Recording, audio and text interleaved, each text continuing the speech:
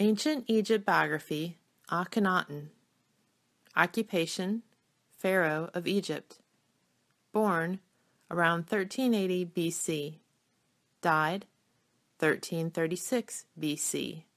Reign 1353 BC to 1336 BC. Best known for changing the religion of ancient Egypt and building the city of Amarna. Biography. Akhenaten was an Egyptian pharaoh who ruled during the 18th dynasty of the New Kingdom period of ancient Egypt. He is famous for changing the traditional religion of Egypt from the worship of many gods to the worship of a single god named Aten. Akhenaten was born in Egypt around 1380 BC. He was the second son to the pharaoh Amenhotep III. When his older brother died, Akhenaten became the crown prince of Egypt. He grew up in the royal palace learning how to be the leader of Egypt. Becoming pharaoh. Some historians think that Akhenaten served as co-pharaoh alongside his father for several years. Others do not. Either way, Akhenaten took over as pharaoh around the year 1353 BC when his father died. Under his father's rule, Egypt had become one of the most powerful and wealthy nations in the world. The civilization of Egypt was at its peak around the time Akhenaten took control. Changing his name. When Akhenaten became pharaoh, he still had his birth name of Amenhotep. His formal title was Pharaoh Amenhotep IV. However, around the 5th year of his reign as pharaoh, he changed his name to Akhenaten. This new name represented his belief in a new religion that worshipped the sun god, Aten. It meant living spirit of Aten. Changing the religion. Once he became pharaoh, Akhenaten decided to reform the Egyptian religion. For thousands of years, the Egyptians had worshipped a variety of gods such as Amun, Isis, Osiris, Horus, and Thoth. Akhenaten, however, believed in a single god named Aten. Akhenaten built a number of temples to his new god. He also had many of the old temples closed and removed some of the old gods from inscriptions. Many of the Egyptian people and priests were not happy with him for this. Amarna.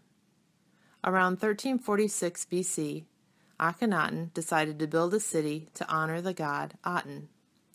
The city was called Akhenaten by the ancient Egyptians. Today, archaeologists call it Amarna. Amarna became the capital city of Egypt during Akhenaten's reign. It housed the royal palace and the great temple of the Aten. Queen Nefertiti. Akhenaten's main wife was Queen Nefertiti. Nefertiti was a very powerful queen. She ruled alongside Akhenaten as the second most powerful person in Egypt. Today, Nefertiti is famous for a sculpture of her that shows how beautiful she was. She is often referred to in history as the most beautiful woman in the world. Changing art.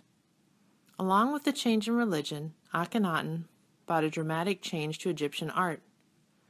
Prior to Akhenaten, people were presented with ideal faces and perfect bodies. During Akhenaten's reign, artists depicted people more how they really looked. This was a dramatic change. Some of the most beautiful and unique artwork from ancient Egypt comes from this time period. Death and legacy. Akhenaten died around 1336 BC. Archaeologists are unsure who took over as pharaoh, but it appears that there were two pharaohs who ruled for a short time before Akhenaten's son, Tutankhamun, became pharaoh. It wasn't long after Akhenaten's reign that Egypt returned to its traditional religion. The capital city moved back to Thebes, and eventually the city of Amarna was abandoned. Later, pharaohs had Akhenaten's name removed from the list of pharaohs because he went against the traditional gods. He was sometimes referred to as the enemy in Egyptian records. Interesting facts about Akhenaten.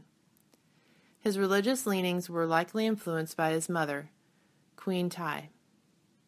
The city of Amarna was abandoned not long after Akhenaten's death. It is likely that Akhenaten suffered from a disorder called Marfan's syndrome. He was probably buried at the royal tomb in Amarna, but his body was not found there. It may have been destroyed or possibly moved to the Valley of the Kings.